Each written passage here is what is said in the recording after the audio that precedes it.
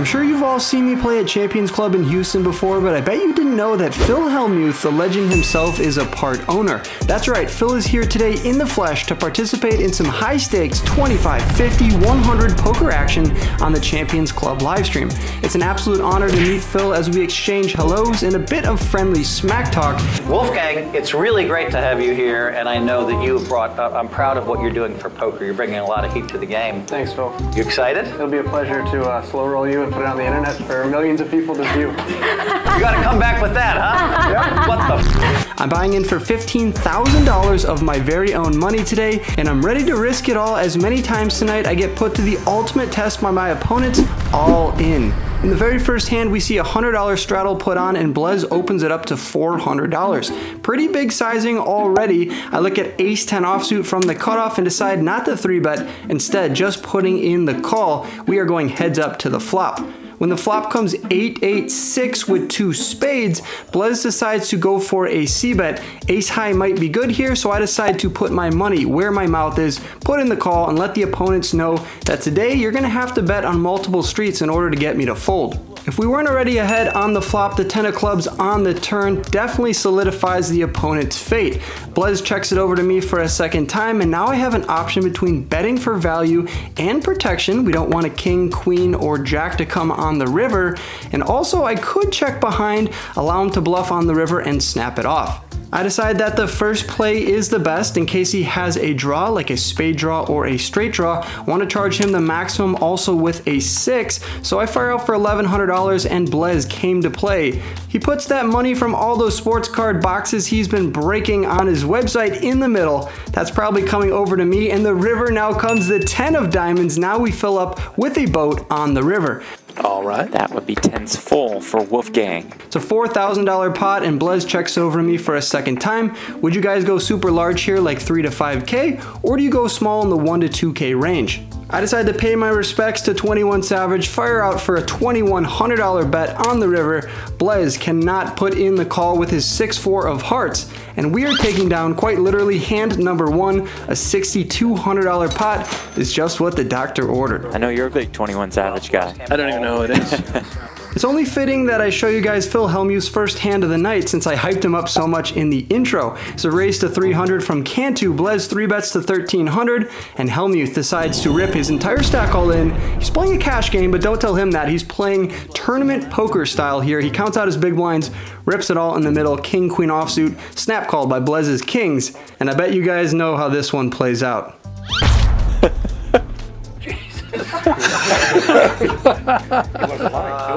Tell me he's only to rebuy. Surprisingly, the $100 straddle is not on in this hand. I make it 150 to go, and Blez decides just to defend from the big blind instead of putting in that 3-bet from out of position. When the flop comes 7-6-3 with 2 clubs, Blez checks it over to me. I decide to check back. Not exactly the best board in the world. Should favor the blinds over myself from late position. Just like the first hand I played against Blez, the turn comes the 10 of spades. He now donks into me small for $200. I think my ace high might be good. I could just call, I could fold. I decide to put in the money. Are we seeing the exact same hand? Look at that, a 10 on the river, running 10s, and now he slows down and checks. I think ace high has some showdown value here. There's no point in turning my hand into a bluff. Let's get to a cheap showdown. I check behind. Blez says he has king high, and we show the ace high float on the turn, gets rewarded, taking down the second hand of the night versus Blez. But don't worry, he fights back in a few other hands later on in the vlog.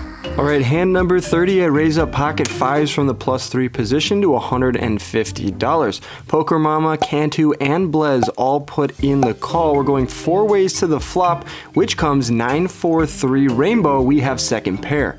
Multi-way, it's best to start with a check here. I have some showdown value, so I'm trying to get to a cheap river. Poker Mama decides to bet out for $300, and Cantu puts in the call. Blez is gone with the wind. I decide to put in the call as well. We're now 3 ways to the turn, which comes the jack of diamonds. There's absolutely no world in which I'm leading on this turn. The only hands I could see myself doing that with are maybe ace 5 of diamonds exclusively, or maybe pocket jacks if I picked up a set on the turn.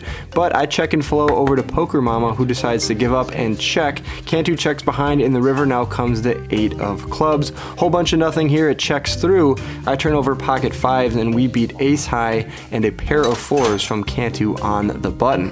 Blez raises the +3 to $200 and Jay White puts in the call. I looked down at ace queen suited from the small blind and decided to come in for a large raise all the way up to $1,000. Because I'm in the small blind, I'll be out of position the rest of the way, so I like a large sizing here of 5x. Blez puts in the call. Jay White has the snazzy jacket on, but he's saving his money for another one of those, folds his cards, and the flop comes ace jack deuce. Pretty great board for my hand, my range, all of the above, so I decided to go small here. It's going to be hard for Blez to have a better hand. Ace jack or pocket jacks exclusively would be the two hands that we are worried about. But when I bet out for $300 and he doesn't raise me, just puts in the call, the deuce of hearts peels off on the turn, and I think another small bet is in order. I'm trying to extract maximum value from a middling pocket pair or a hand like king jack, jack 10, queen jack, something like that. $500 seems to be the right amount until Blez folds, but he only had pocket 6s, so I don't blame him for putting any more money in the middle. This Blez character is a super cool guy. He got exclusive rights to open Topps Finest a day before they came out to the general public. He has a massive YouTube channel where he breaks sports cards, and he decided to give a few boxes away to people at the table and open up a few packs himself. Super good for the hobby. I love sports cards, and what's better than gambling on poker when you're gambling on box breaks as well? Each one of these boxes is worth around $350, just for you guys that are in the dark about collecting cards. After Blez and Hellmuth break a box that turns out to have really nothing of importance in it, we're back over to the poker. We then put the nit game on for $250 a pop, so if we lose this, it's around $2,000 we'd have to pay out. But no fear, we look down at pocket queens from the straddle. Wolfgang actually finds 2 queens here. Wow. What a dream. Bailed out. It's going to look like a huge bluff. What an absolute dream. There's a raise from Blez, 8-6 offsuit from the button, and Jay White puts in the call with ace-7 offsuit. He's the only other player left in this nit game against myself. Of course, I'm going to go large here. I just want to get this over with. And if one of these two hooligans wants to put $4,200 in the middle, well, they can do it from behind. But when I make it $4,200, Jay White and Blez both fold. We take down a $5,700 pot, get rid of our nit button, and we're feeling pretty great about that.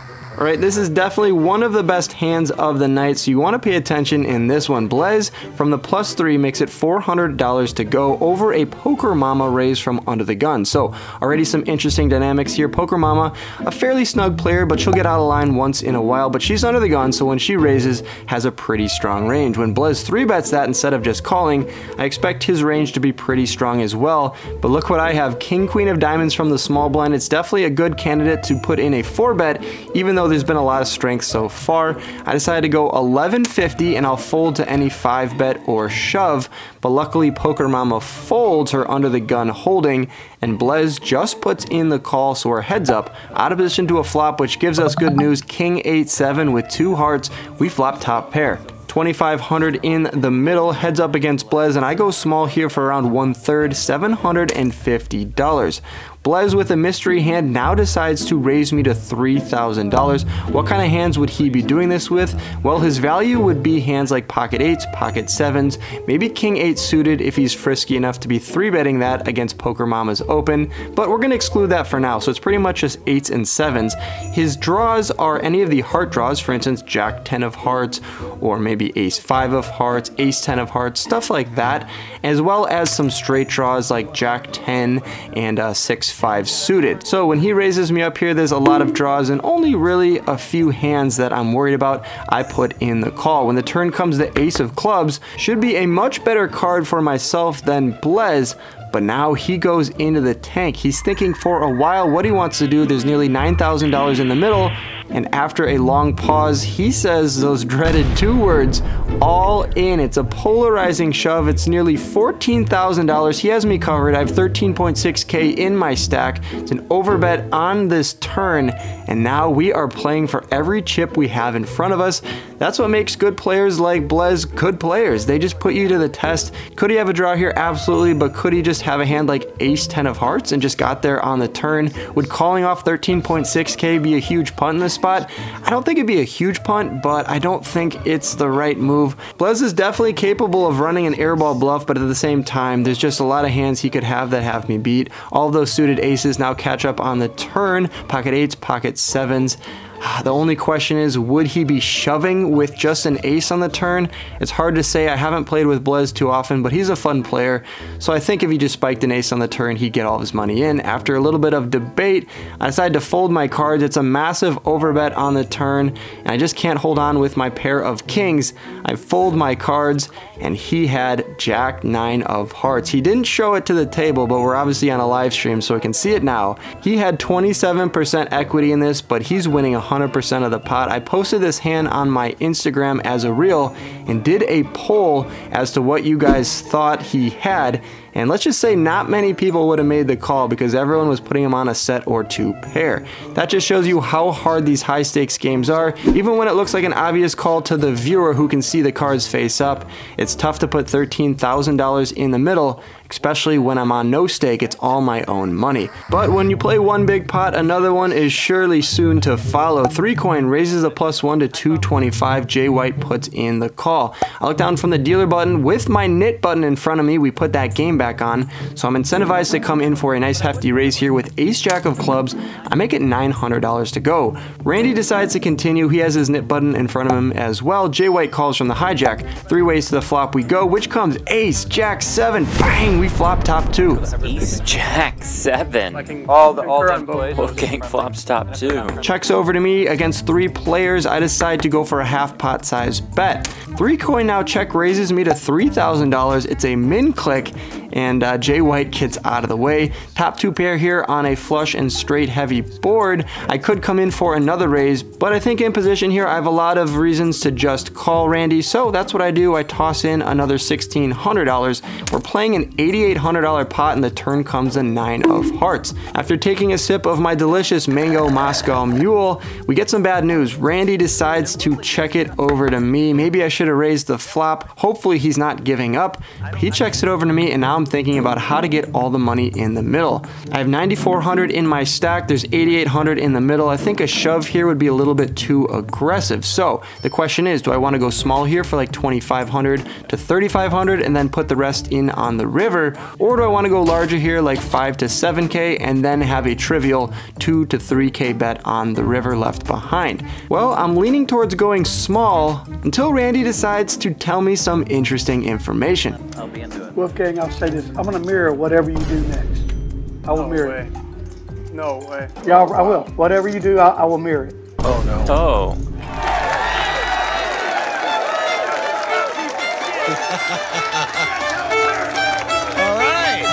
Okay, you guys heard the man. What would you do in this spot? He's gonna match whatever I do. Well, the only question is, do you guys believe Randy? If you do, it's a no-brainer decision. You gotta put all the money in the middle. He could have a straight draw or a flush draw, or he could just have a worse ace and call off. So I believe Randy. I think he's gonna match whatever I do. I rip my entire stack in the middle for 9,400, and he snap calls. A man of his word. You gotta love Randy. We still don't know what he has, and he has pocket kings. He decided to raise the flop on an ace-high board and then snap call and overbet on the turn with pocket kings. These games in Texas are amazing. Shout out to 3-coin. Go check his merch out if you want to support the guy. But right now, it's looking like we are in a great spot. 95% chance to win a $27,000 pot. Last year, that would have been incredible for me to say. But these days, it's just becoming standard. I'm not going to get ahead of myself. We still have to fade the river, which we do. It comes the 5 of hearts. Randy's fate is sealed. Pocket kings down in flames. Ace jack of clubs taking down a $27,000 pot in hand number 79. Let's go. And Wolfgang wins the biggest pot of the cash festival. More than $27,000 being shipped his way. And it's only fitting, and my biggest hand of the night, PHIL HELLMUTH, has to chirp in and give his opinion on how I played the hand. You're so good. Tell me how you knew. Because I was chatting? I mean, it's when I play with people that don't play every day for 20 years, Sometimes they get really excited, and you were really excited and engaged. You made a speech on the flop where you said, I'm just going to be check raised all the time. And I'm like, oh my God, he must have 3 aces. He's listening even when he's not even in the hand. He's picking up info on me. And I'm like, oh my God, why would he ever say that? He must have the nuts. That's why he's the best. This is so all 3-coin brand, but I mean it. That last hand was a real full circle moment for me. I won a $27,000 pot, and then PHIL HELLMUTH, one of the guys that I used to watch religiously on YouTube. Every day I'd watch his funny rants. My favorite being the idiot from Northern Europe one, but he decided to give me a rant of his own, and it just shows you how cool this YouTube channel has been to me. We're in big games, we're playing against legends that I used to watch growing up, and then they're engaging with me as well. Just a really cool experience and one I'll never forget. Well, I won't forget this one as well. I'm in the small blind with pocket queens. There's a raise and 2 calls ahead of me. How could this get any better? Well, it's not going to get any better. PHIL HELLMUTH folds 8-3 off. He's not going to play that blackjack type double down hand. I decide to come in for a 3-bet. I make it $17.50. And everybody folds. So taking down $1,000 worth of profit and moving into hand number 94, where I look down at pocket kings and make it $500 to go. Jay White decides to put in the call for an additional $400 out of the small blind, and the flop comes ace 9-5. It seems that every time you have pocket kings, there's an ace on the flop. The dreaded ace high flop when you have kings. But I'm gonna bet my range here. I'm gonna have a lot of ace king, ace queen, ace 5, pocket nines. So I decide to go for the same bet, $500, and Jay White obliges. When the turn comes to 3 of spades, the action goes check check. I'm a little distracted opening a box of Top's Finest. Hopefully we get some good stuff out of this box, but back to the poker, the river comes the 5 of spades. Jay White decides not to check it over to me, instead goes for a small sizing of, you guessed it, $500. Nothing for me to do other than call. The price is just way too good. Even though I have second pair and he easily could have a 5 or an ace, I decide to call. He turns over 9-7 of hearts for second pair, and we're taking down a $3,100 pot. Alright, last hand of the night. Hand number 99 is sure to be a good one, I promise you guys. But before we get into it, please hit the subscribe button if you haven't already. The next vlog will be the exact same cast, crew, all the above. PHIL HELLMUTH will be there, $25.50, and I don't want you guys to miss it. So if you guys like this video and you want to see another one like this, please hit the subscribe button. And now let's get into the hand. I make it $400 to go with ace deuce of diamonds, and let's see how many customers we pick up. We're gonna get 2, Blaze and Woodley. Both decide to put in the call, and the flop comes queen jack 4 with 1 diamond. Action checks over to me in flow, and I go for a $550 bet, around half the size of the pot. I'm gonna have more of the pocket queens and pocket jacks here, so I'm not afraid to bet into 2 other opponents. We only pick up 1 customer, that's Blaze, and the turn comes the king of diamonds. To welcome card, now any 10 on the river gives me Broadway, any diamond on the river gives me the nut flush, and Blaze checks it over to me once again. When he calls the flop, he could have a jack or a queen, maybe 2 pair or a set of 4s, but if I'm gonna bet instead of checking and trying to realize my equity, I like a large sizing, trying to get him to fold a better hand than mine. For instance, pocket 10s, jack 10, maybe a hand like ace jack would even find a fold on this turn. I go $1,550, but does Blaze fold? Absolutely not. He decides to call. We're gonna need a miracle card on the river, and it comes a queen of diamonds. Bang! We river the nut flush. The only caveat is the board is paired. What hands would we be losing to? Well, pocket 4s that decides not to raise the turn is one type of hand. Maybe he has a hand like queen jack or maybe king queen that decided not to 4-bet me pre-flop, but all that thought goes out the window when he doesn't check it and flow over to me once again, but instead decides to donk bet into me for $2,000. Now, the question is, I have the nut flush, but the board is paired. Do you guys like a small raise here, or would you just call, not wanting to risk any more money in case he has a boat? I think the second option is a mistake. You want to raise here, and then if he comes in for another raise, well, you're in a tough decision, and you'll probably have to fold. But I think getting value versus any king, any queen having 3 of a kind, worse flushes, and some straights is definitely the right move. You want to go small here. You don't need to go super large, because you have one of the best hands that you could have on this river, so I don't think going large is going to get you paid off a large percentage of the time. I decided to go 2.5x to $5,500, and Blaze is in the tank. Let's finally expose what hand he is debating calling or folding here with, and he has queen 10 with a 10 of diamonds. A lot of interesting things to note about his hand. Obviously he has 3 of a kind, but the 10 of diamonds blocks a lot of hands that he doesn't want me to have. For instance, ace 10 and 10-9 both have him beat, and the 10 of diamonds blocks both of those. Additionally, the 10 of diamonds blocks some flushes, so I think that's a pretty good card for him to have, and I think he's more likely to put in the call than fold. But after a little bit of debate, he shows PHIL HELLMUTH and then folds his cards. He folds trips. I guess maybe I don't have too many bluffs on this exact river, so he finds the very good fold with 3 of a kind. I don't show it, obviously. I can't reward him for making that big fold. An ace deuce of diamonds hits the river, the very last hand of the night, in a $13,000 pot. That's right, I was the big winner of the night. I won over $20,000 in this 25-50, basically a 100 game with PHIL HELLMUTH at the table. He had a front row seat to me winning $20,000, which is a pretty cool moment for myself. Yeah, hey, let's go. Wolfgang, I hope I see you tomorrow. You played really, really, really well. Oh, you'll see me tomorrow, Phil. I'm not surprised. I haven't slow rolled you yet. Nah. Be sure to hit that subscribe button if you want to see me play PHIL HELLMUTH in the next episode, coming out in a few days. There's a few other videos on your screen right now. Click one of those if you want to continue watching. And as always, good luck on the felt. I'll catch you in the next video. Peace.